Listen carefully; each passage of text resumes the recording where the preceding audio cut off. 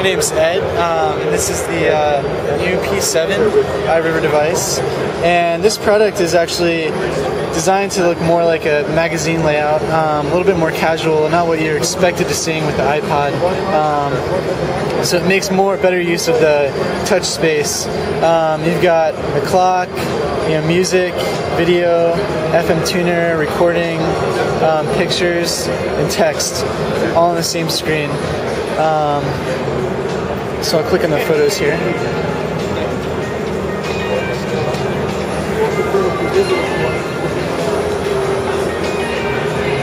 Let's see.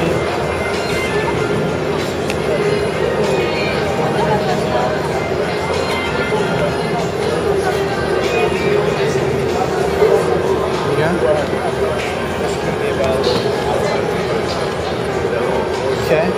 You can also record.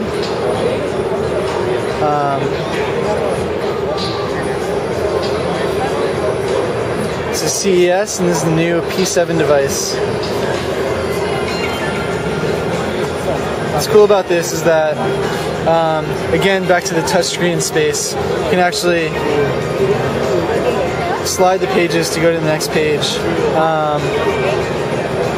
A little bit more intuitive navigation. And then M button to go back to the menu. Is this capacitive or resistive touchscreen?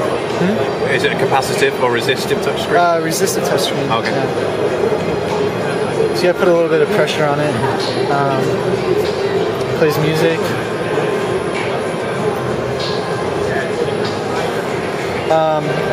And the base itself actually has a battery built into it, so the base actually charges. So when you are leaving and going to travel or whatnot, you actually have two batteries, one in the base and one in the device. So you get a little bit more extra power from that.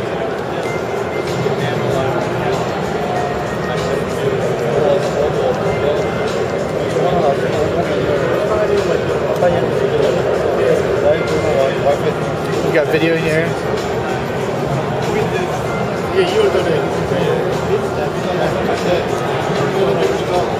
And is this available now?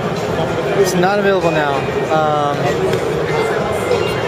It's only available in Korea. So okay. That's it. That's the P7 iRiver device.